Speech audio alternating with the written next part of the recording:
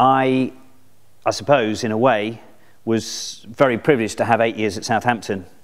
And during that 8 years, for those of you who are into your stats and knowledge about players, you'll know that a lot of talented players came out of the Southampton programme. You get Alex Chamberlain, fairly fresh into Arsenal's team. You know, still, I think the world's his oyster, not much older than you, if at all. In fact, probably almost exactly your age. Everything seems to be so straightforward for Alex at the moment, not knowing how disappointment can strike.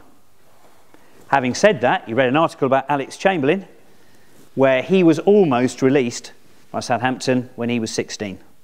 And I know that because he came and played an under-17 game against a Fulham team, and only, you know, I think at that point was only just making the under-17 team as a first-year scholar.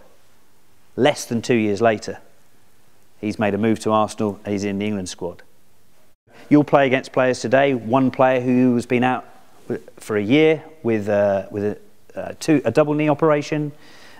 You'll be against a player who's he was thrown out of his house parent accommodation by us just over a year ago because of an incident that took place. And yet someone now who's really been doing very, very well. We've got players who've been released from other clubs, who've come back at a later point and have staked a claim. Fulham's own experience of this, of course, is someone like Chris Smalling, who joined from Maidstone United he was just 18 years of age. 20 months later, he sold to Manchester United for 12 million.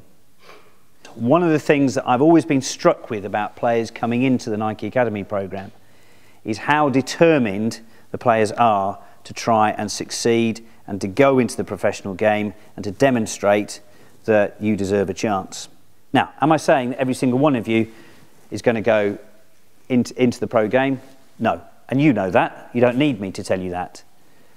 But the foundation that you will get from here will certainly support you. And for those of you who can make the step, then take the chance. I have always believed that our industry has lacked an opportunity for players in your situation to give you, shall we describe it as a second chance opportunity. Now, whether you take it, whether you're able to take it, or whether you get the opportunity to take it, well, that's down to you.